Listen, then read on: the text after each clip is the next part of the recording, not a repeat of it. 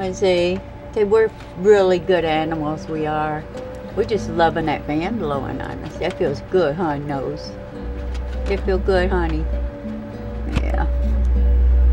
I've been in the house doing housework today. They've been following me, going back and forth and back and forth. And I realized that they were both hugging the front of the cage, which means they were looking for, seeking the cool air that was coming through the window across from them.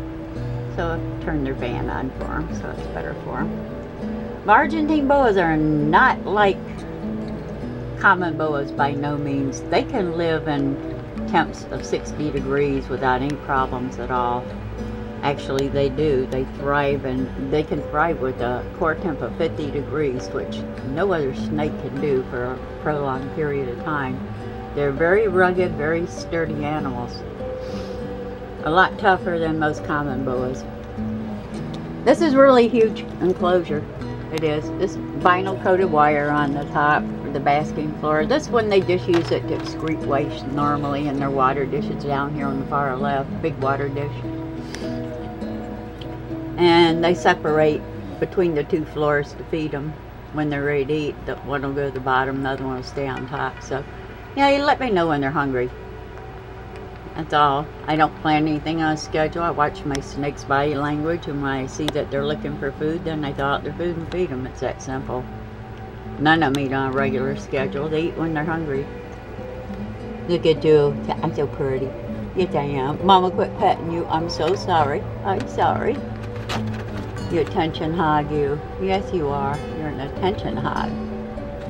Nosy's such a quiet, laid-back girl, and Grumpy's such a loud mouth, and he's so assertive, one out of the two.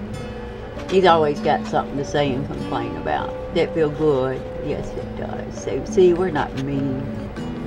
No, we're not. We're not mean animals at all. They love watching me in the kitchen. That's why their enclosure's built over here in front of the big picture window, other than for the fact that's a great window for basking in natural daylight and sunlight.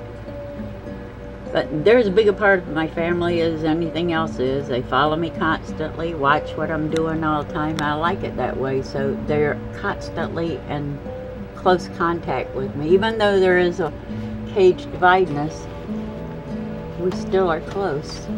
Yeah, we are. So we're very close. Yeah. Grumpy give up. He's gonna come downstairs now because you're getting all this attention. He probably will. They're very jealous of each other, which is odd, but they're also very protective of each other. So it's kind of weird the way they act toward each other sometimes. You're listening to me talk, huh?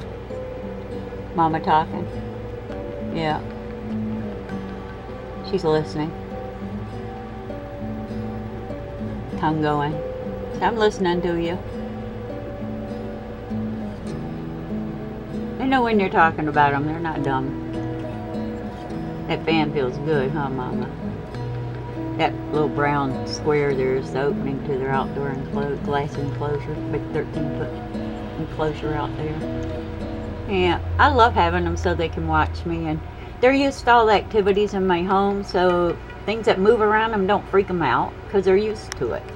It's commonplace to them, so nothing like that freaks them out. You walk by the cage, they don't strike at it because they're used to all the activities in my house.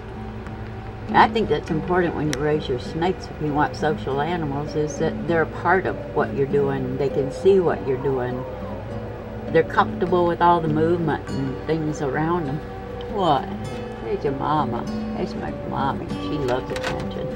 Yes, her does.